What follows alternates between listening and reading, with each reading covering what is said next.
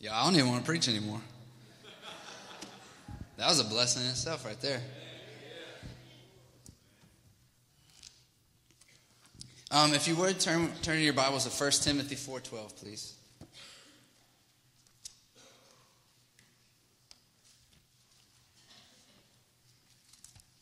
While you're turning, I just want to say how much of an honor and a privilege it is not only to be speaking in front of you today, but just being your youth pastor, for the fact that you entrust me with your young people, your kids, your grandkids. And that means the world to me, and I really enjoy the... Can we turn this down a little bit? Just a little bit. Thank you, mate.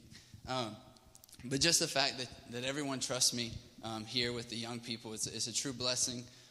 It's a blessing to be able to come and speak before my church today. I'm not going to say I've never been given the opportunity, but this is the first time I'm going to take advantage of the opportunity. So that's on me.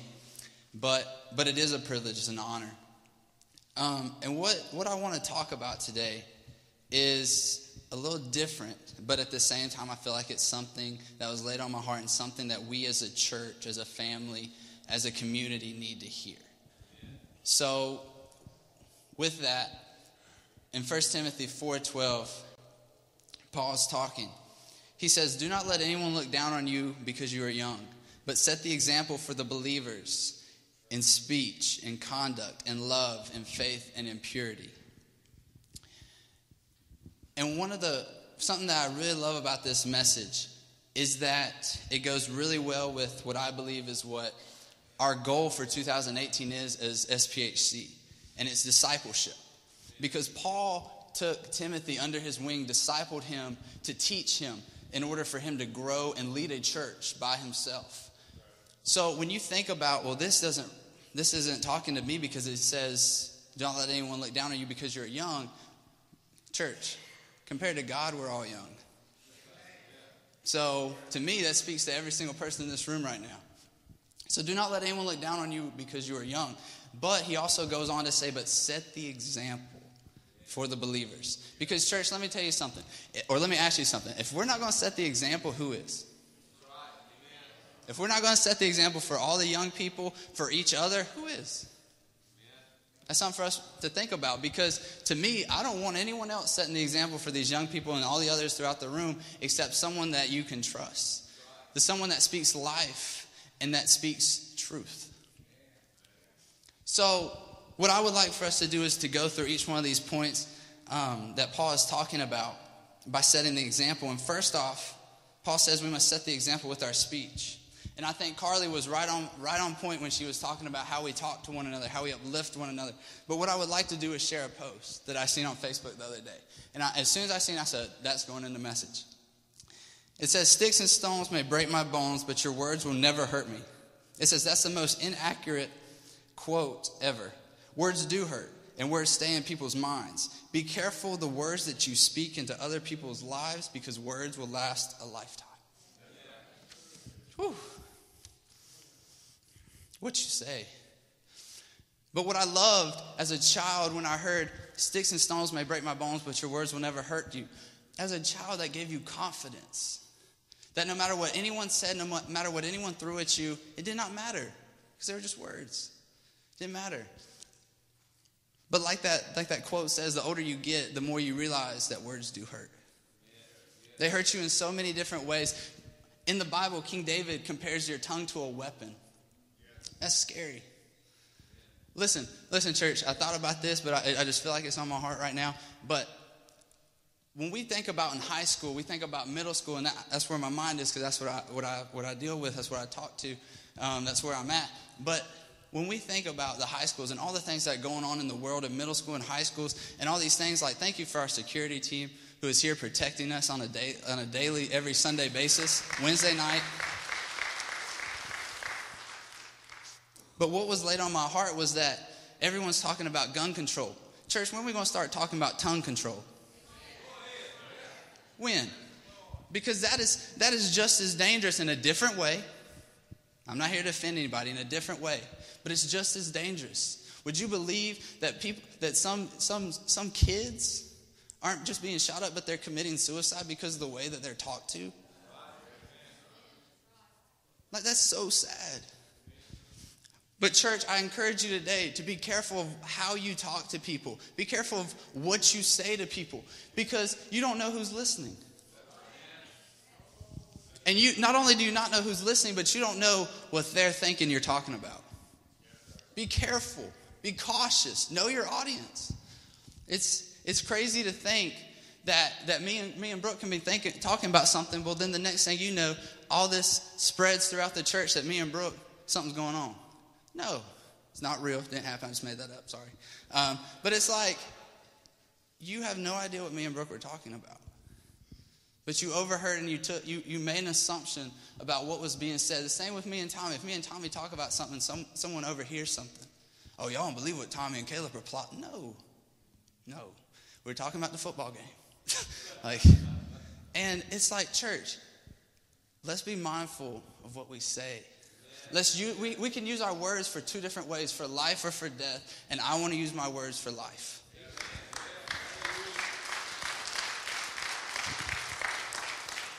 In 1 Proverbs, in chapter 15, it says, a gentle tongue turns away wrath, but a harsh word stirs up anger.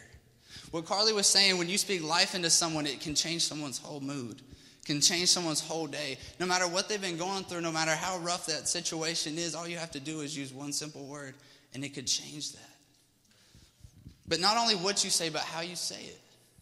I know a lot of people, especially in high school and in middle school and some in college, they have no filter. As parents, you probably know they have no filter. They say what's on their mind. They say what comes out. They say what they want to say, and it makes no difference. But young people, if I can encourage you today, respect your parents. Love your parents. Talk to your parents with respect. Preaching to myself as well on that one. So first off, we must set the example with our speech.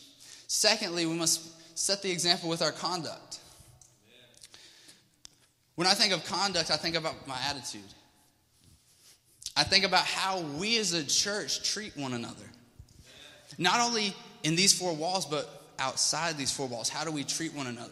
Do we treat people different? Do we talk to people differently? Look, just because you're in church, shouldn't just stay in the church. When you leave, your mindset, your perspective in church should be the same outside of church. If you're happy when you walk into church and you're like, well, just because I go to church, I'm joyful. I have joy in my heart. I'm happy. I'm excited. But then as soon as you walk out, you're like, oh, back to real world. No, shouldn't be like that, church. Shouldn't be like that. Also, when I think of conduct, I think about the fruit of the Spirit. The fruits of the Spirit. There's plural. There's more. There's more than just one, and that's the great thing about it. It's love, joy, peace, patience, kindness, goodness, faithfulness, gentleness, and self-control. In the Bible, Paul says, they will know you by the fruits that you bear. Church, would you believe that I have a story, and it's going to be funny, so y'all be ready to laugh. It's going to be good. But at the same time, it's going to be a little serious because it's real life. The state trooper pulled over, hold on, let me start from the beginning. Sorry, I'm getting ahead of myself. This woman, this car cut her off in traffic. She just let him have it. She laid on the horn. She flew beside him, threw him some finger, I don't remember which one, cut back in front of him, slammed on the brakes, made him honk at her, and she felt great about it. She said, ain't no one going to do that to me. Ain't nobody going to cut me off. No. Next thing you know, she sees some blue and red lights. State trooper pulls her over. He said, ma'am, do you know why I pulled you over? She said, no, sir. Was I speeding? No, ma'am. Did I use my signal? No, ma'am. You used your signal. Well, what was it? Well, at first, I seen this car cut you off. And I was going to stop and I was going to pull them over for cutting you off without using their signal. But then I seen how you acted. And she said, okay. And he said, well, not only the way you acted, but I seen some stickers on the back of your car that says Jesus Freak. Had the church logo. And church, if you have an SPHC ambulance sticker on your car, you better drive like you go to church. Okay? So the state trooper goes on to say, he says, well, I seen all these stickers on your vehicle that said Jesus Freak, that had your church logo on it. It had a Bible verse on the side.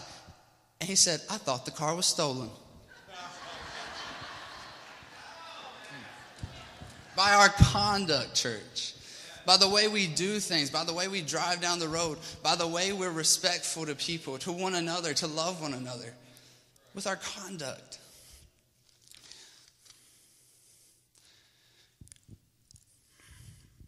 Church, sometimes I feel like the church is so worldly and the world is so churchy that we're mistaken about some things.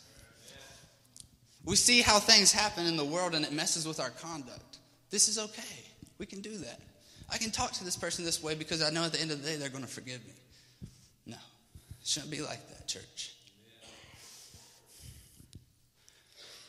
Through your conduct, I think about some of the young people. I think about some of the students that I talk to and deal with. And one thing that always goes through my mind, it's like I don't know their home life per se. But I also know that most likely they're the only Jesus their family's going to see. And the only way they're going to see that is through your conduct. How you treat your parents, how you talk to your parents. The way you go out of your way to wash the dishes. Like, no? Okay. But our conduct, church, we need to set the example with our conduct. And thirdly, our love. Would you believe it's one thing to say you love someone and another to actually love them? I love how Pastor Eric preached 2 weeks ago, right before Valentine's Day, and he talked about love. And I said, oh no. Everything I want to say about love, he pretty much summed it up, which is awesome. And I'm not upset at all. But what I want us to talk about is a little bit about love. We must set the example with our love. Go out of your way to make someone feel loved. How hard is that? Throughout the week, how hard is it to go out of your way to make someone feel loved? Because I can tell you I love you all day long, and it don't mean a thing.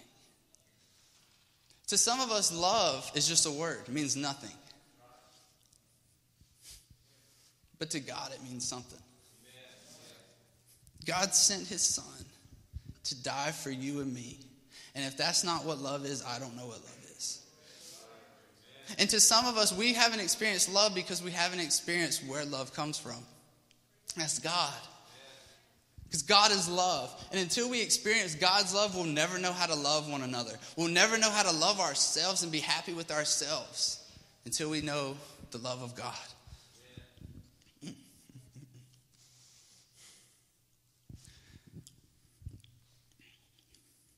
Our youth group name is All In. We're the All In student ministry here at Stoneville. And I was thinking, how hard would it be for all of us to just go all in with everything that we do? Think about that. Go all in. Because I know some of us might not have the best job. I know some of us might not have the best home life. I know some of us might not even like that we're in school. Where's some things at? Let me get an amen. But if we go all in with everything that we do, we'll have love in our heart. We'll make way to love people. It won't feel like a burden anymore. You'll want to love people. I just like the sound of that, love. I want to love people, even when you don't deserve it. Because Jesus loved each and every one of you, even when you didn't deserve it. Why can't we do the same? Show love. I have a shirt that says show love, and I never realized how significant those two words are. Because show, it's like an act. A play, it's a show. It's a TV show. It's not real. But then love. I said, well, hold on, that ain't right. But the more I think about it, it's like everywhere I go and people see that my shirt says show love, I want them to feel love. I don't want them to just read it. I want them to feel it. And how hard is it for us, not only as Christians, not only as believers, but as people to love one another?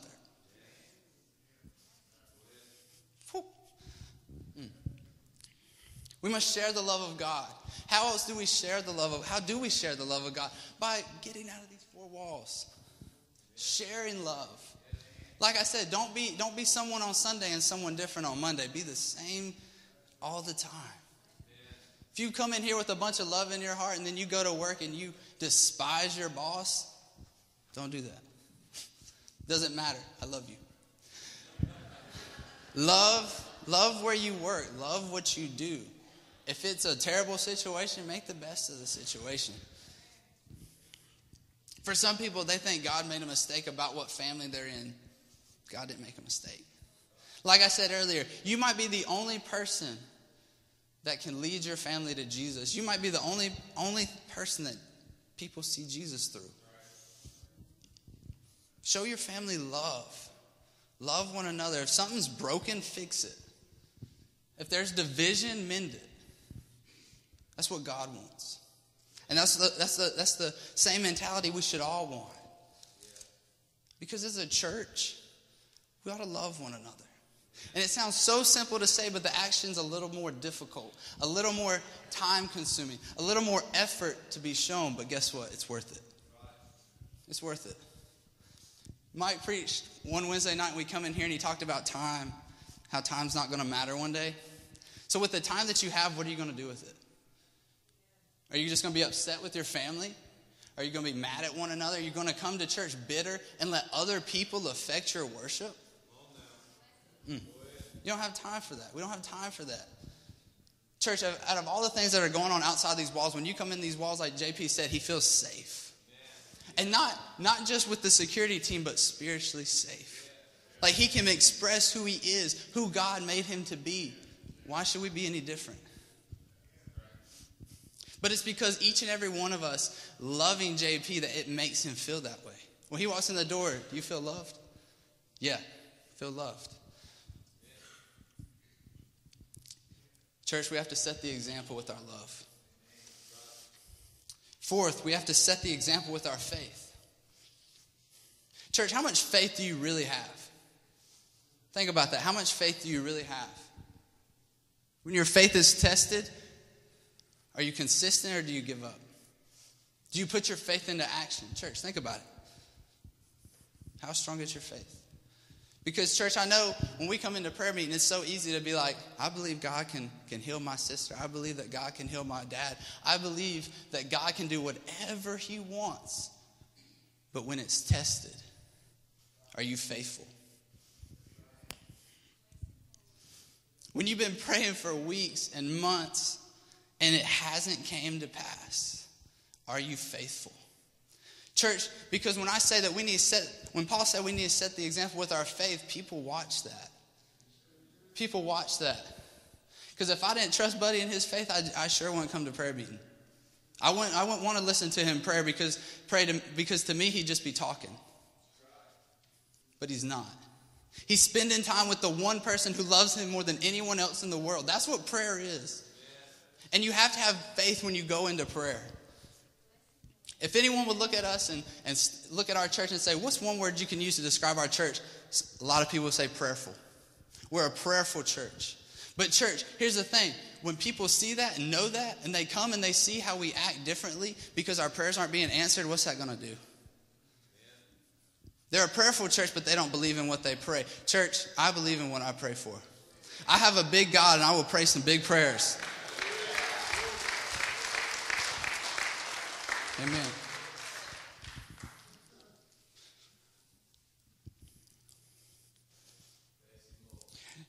Church, I think about one amazing lady. Her name was Miss Janelle Hammonds. She battled for a long time. And I was talking to Miss Rhonda in her office one day. I think it was the day we found out that she had passed and went home. And I said, Rhonda, I want to have that kind of faith. I want to have the kind of faith that it doesn't matter what the situation is. I look to God and I depend on God. And I wait for him. That's the kind of faith I want to have. If you want to look at someone to set the example for you in faith, you look at Miss Janelle's life. She set the example for faith with whatever she did and everything that she did. She believed until that last breath that God was going to heal her. And I believe he did. In a different way than probably what she was expecting, in a different way than what we were expecting, but he healed her. She's not in pain anymore. And that's okay. Even when we pray and we look to God, and at the time, we're like, Lord, there's no way you can do it. Yes, he can. But Lord, I need you now. No, not now. Not now.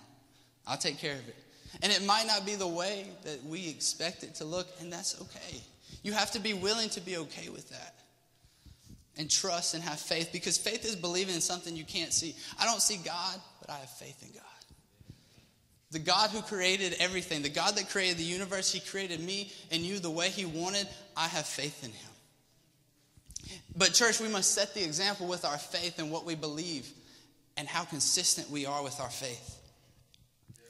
In Ephesians 2, chapter 8, it says, "For it is by grace you have been saved through faith." Walk by faith and not by sight. When you walk out the door, you're walking by faith.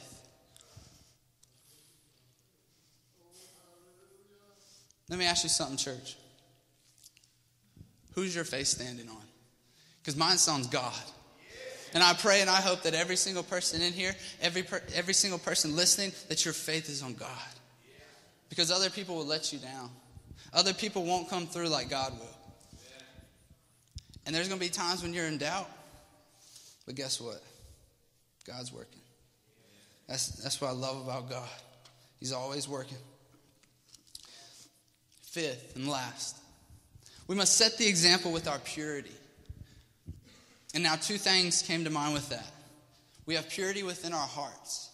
And what I mean by that is as a church, and everything that we do and everything that we go out and try to do with an outreach, with the food bank, with men's and women's ministry, with the Wings team, with the encouragement team, everything that we do as a church and represent this church, I think we need to have a pure heart. In every way, and what I mean by that is you can go out and do anything. You can do whatever you want, and it don't mean anything. It doesn't bless you. It doesn't bless the person that you are trying to bless. Billy Graham, he passed away here recently, but he said 2 things. He said, we have 2 arms. One is to give, and one's to receive. So what that means to me is that, well, I need to give something. No, hold on, sorry. I'm going to receive something, and then I'm going to give something. But also with a pure heart, it's like whatever we do, we need to do it with a pure heart, or it's not going to work. There's been multiple times when I've tried to put things together. Me and my youth team have tried to put things together, and I've spent weeks, long hours, long nights trying to get everything together, and you have like 2 people show up. Oh, man, only 2 people. But listen, here's the thing. This is something that I've come to realize. My heart wasn't in it. I was thinking about, we're going to have 150 young people come, and it's going to be awesome. We're going to have fireworks, and we're going to do this and do that. But my heart wasn't in it. I just wanted it to look good. But church, if we do things with a pure heart, if we try to reach our community with a pure heart, it'll work. My uncle was telling me about how they at their church they've been doing stuff. They've been trying to work things and try to grow their church and try to get out into the community and outreach. But he says, I feel like our heart's not truly in it. And I said, well, what's happening? He said, it's not working. But church, if we want things to work, if we want to see lives changed, if we want to see us expand out of these 4 walls, which we talk about a lot, our heart's got to be behind it. When we put together these snack packs, when we put together these backpacks for kids and put lunch in them and food in them for them to go, y'all, if we're just doing it just to do it, it's not going to bless anybody. The only thing that's going to happen is the kid's going to get physically fed. He's not going to get spiritually fed. And that's something that we need to take to heart, because we want to see people grow. We want to see people, yes, we want them to have food in their bodies, but we want their souls to be getting fed just as much as their bodies.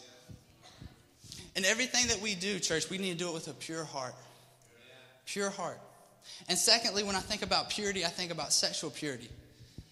And church, that's something that's kind of a touchy subject, especially with me, with high school and middle schoolers. That's a little touchy subject, but I'm going to let you know. It's worth it. God speaks about saving yourself for marriage. And young people and anyone else in this room, if you've messed up, you've made that mistake, God offers something that's called forgiveness and grace. And that's something that's so beautiful about Jesus. But what I believe, and this is what I believe. I believe if you are sorry for something, you ask for forgiveness, God will forgive you.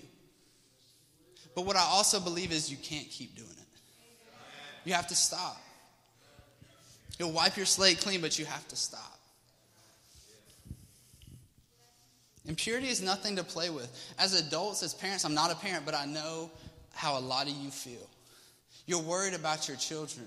You're worried about your young people. And in church, I worry about it too. I worry about them too, because I care just as much about them as you do. I love them just as much as you do.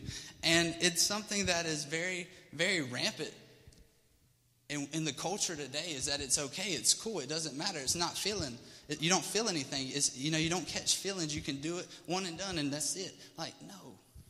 It's not how God intended it to be. God intended it to be something perfect. Worth the wait. No matter how hard it gets, because church, it's hard. It's so difficult, and it's hard. And when you have someone call you at 1 in the morning, 2 in the morning, it's like, Caleb, I just need to talk. Like, this has been going through my mind. This is something I've been dealing with, and I don't know what else to do. Please talk to me. Please talk with me. I need some encouragement. And church, if I can encourage you with one thing today, encourage your young people. Encourage them. Love them. No matter how crazy they are, no matter how insane they drive you, love them, care about them, and encourage them. Church, we need to set the example in our lives. Because like I said at the beginning, if we don't, who will? Church, I had a young person come to me and say, Caleb, you know what I don't like about church and the old people? I said, whoa. I said, what? I said, you can't say that. You can't call them that. What's wrong with you? They're like, well, the age. I said, nope, that's almost out of date. Nope, aged, bad word too. But I said, the people who care about you more than the people your age group cares about you. That's how I look at you. You care more about them than their friends do. You love them more than their friends do, and I guarantee you pray for them more than their friends do. And that ain't something to take lightly. But that young person went on to say, but Caleb, I feel like they use the Bible. They use the Bible more as a window to look at my sins, look at my mistakes, and to judge me more than they do a mirror to reflect on their own life. Church, that's how some of the